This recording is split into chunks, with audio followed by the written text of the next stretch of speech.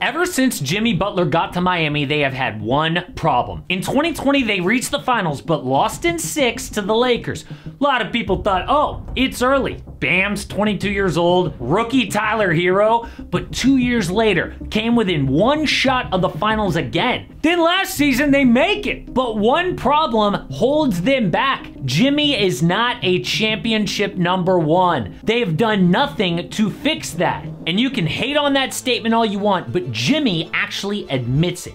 During the 2023 finals, he said, I am not a scorer. Just because I score a lot of points one game doesn't make me a scorer. I don't press to score, I press to win. If I pass the ball and we win, I don't care. If I shoot the ball and we win, I don't care. Exactly. That is what they needed in the first round against the Bucks as the 8th seed. So Jimmy drops 38 points per game, looks like his father, Michael Jordan. But in games 4, 5, and 6 against Boston, Butler cooled off and the C's came back. Then, game 7, steps up, taking 28 shots. That's more than he took the whole season because they needed it. But in the finals, a little snapshot is Denver's clinching game 5. Through 3 quarters, Butler went 2 for 10. Where was playoff Jimmy? Then with the game on the line, 27 seconds left, he passes directly to the other team.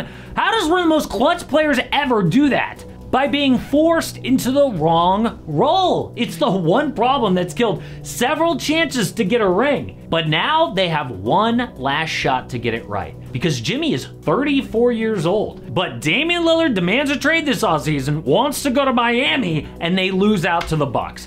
Bradley Beal's got a no-trade clause, but he'll go to the Heat, and the Suns swoop in to get him. Heat wanted Drew Holiday, not as bad as Boston. So are they finally gonna get Jimmy a true #1, or just be a good team we all remember that never got over the hump? But first, I am always overwhelmed around the holidays on what to buy everyone, especially my wife. But today's sponsor, Blue Nile, has you covered. They are the original online jeweler and have the largest selection of independently graded diamonds and pieces priced significantly below traditional retailers. Gold and silver styles, gemstone jewelry, and classic diamond pieces, including a new lab-grown selection to make your budget go even further. Speaking of my wife, she asked, can we get something for the holidays from Blue Nile? I said, sure. So I found these Premier Akoya cultured pearl stud earrings in 18K white gold. Whatever that means, I'm not sure. But the good news is they have jewelry experts available 24/7 via phone or chat to help you find a memorable gift at every budget. It is all GIA graded lab grown along with their natural diamond pieces. And don't worry about returns. They have a 100% satisfaction guarantee. Every Blue Nile order is insured and shipped for free in discreet packaging. So don't even think about it. Just give them something you know they're gonna love. Go to BlueNile.com/AMHoops to find the perfect jewelry gift today. Use code AMHoops. Get $50 off purchases on over $500 or more. Thanks again to Blue Nile. Well, we will look at what their options are this year. But remember, they won't just trade for anyone. Dame and Bradley Beal weren't good enough to go all in for. This is gonna be a very short list. But Jimmy heard all the talk about their bad offseason, so he came to media day with his emo haircut. Sure enough, they start 1 for 4.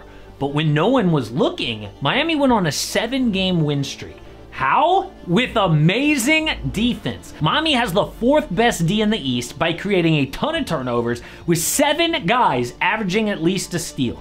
Behind Jimmy and Bam, amazing depth, including rookie Jaime Jaquez, who is exactly what they hoped from a 4-year college player. And Duncan Robinson is back. Remember how dude had like the worst contract in the NBA? Well, now he's a 50-40-90 guy again, playing big minutes. Bam can defend in space and at the rim unlike anybody else in the NBA. But defense has never been their issue. What they need is someone who could drop 30 plus on any given night. That's why Dame would have been perfect. You know how Dame and Giannis are kind of struggling to gel right now? Dude, he would have fit right into Miami. It got so bad last year that before their amazing playoff run, Miami scored 110 points per game.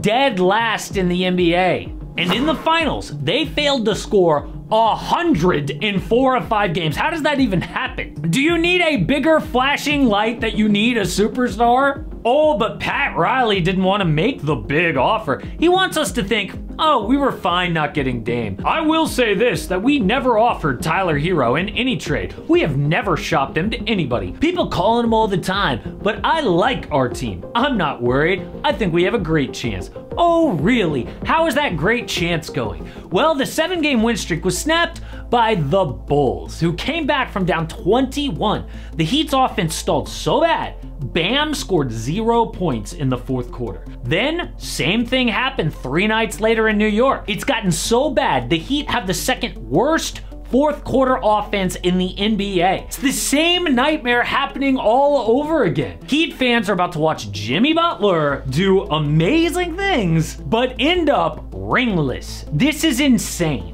So what can they do to fix it? Well, as soon as Zach LaVine came on the market, people immediately linked him with the Heat. Zach is a 2-time All-Star and one of the best pure scorers in the game. What would the Heat offer? Apparently, nothing.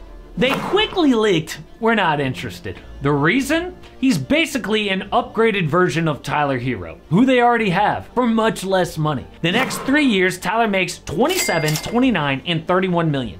Zach is at 43, 46, and almost 50. Taking that on would put them in the second apron, and the new CBA kills expensive teams. It would be almost impossible to make trades. For what? LaVine has been in 1 playoff series and was horrible, losing in 5 games. We have no idea if he's worth it. A Heat reporter said that isn't worth it, considering Hero's ascent before his injury and the fact that LaVine isn't considered a top 25 player. Oh, so they need a top 25 guy. Who is on that list? Well, this is a list of who I consider the top 25 NBA players. At the top, Jokic, Giannis, and Steph. All champions playing like MVPs. I put Luka 4th, because even though he's never won, whenever he's in the playoffs, dude's a beast. KD, LeBron, and Kawhi are next, because they're healthy, and I would take any of them in a finals game 7 over the rest of the list. Joel Embiid, only 9th because he's won an MVP, but dude can't get out of the second round, and it wasn't all Harden last year, Embiid sucked too. But what's important on this list is who could the Heat target? There are only 2 names, Donovan Mitchell and Pascal Siakam. Pascal is a versatile 2-way player, but the best fit is Mitchell. An explosive scorer who is clutch, exactly what they need. And the good news, dude might be available. ESPN went as far as to say, I don't think there's any chance Donovan Mitchell signs an extension in Cleveland ever. And if it was up to me, I would trade Donovan Mitchell today. The reason? Spider will be an expiring contract next year. So if Cleveland wants to maximize his value, gotta trade him now. Heat Check made a great video showing how much better the Cavs play without Donovan Mitchell. They move the ball around and don't just stand around watching Spider. The problem here is he will cost a ton. Miami hadn't been comfortable going all in before. They gotta go all in to get Mitchell. Other teams are gonna want him like the Sixers, so Miami has to outbid the competition. Their best offer is Donovan Mitchell for Tyler Hero, Jaime Jaquez, and control of 5 first-round picks.